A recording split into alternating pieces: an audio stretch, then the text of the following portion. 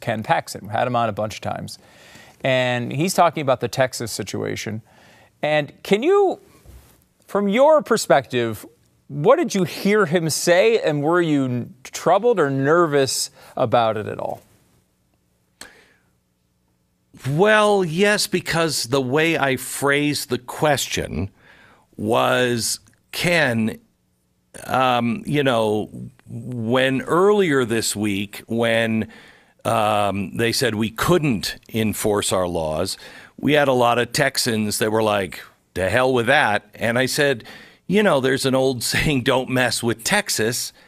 And I think a lot of people take that, to heart. And how do you keep people calm and on the right path when they feel like they're being railroaded?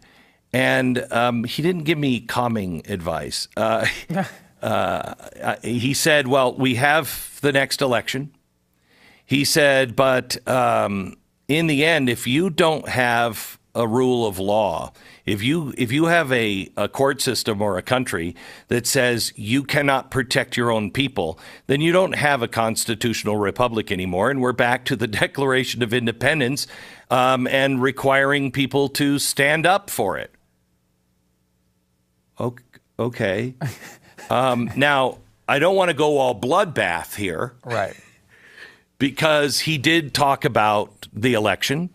And he did say stand up. He didn't say go to war.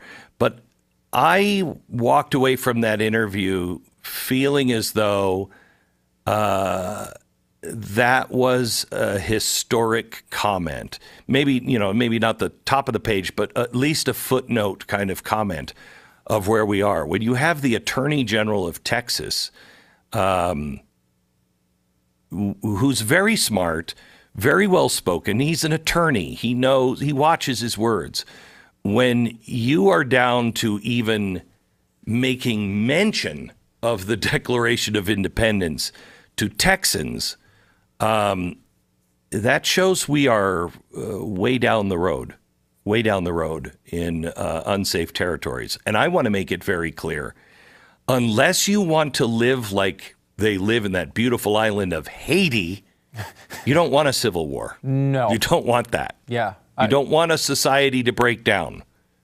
Yeah, civil war, bad. But we're going to go with bad on that one. I mean, you look at Haiti, they don't even have good weapons in Haiti. And it's a complete catastrophe. I know. God only knows what. So, I mean, but I don't think, obviously, I don't think Ken Paxton's calling for something like that.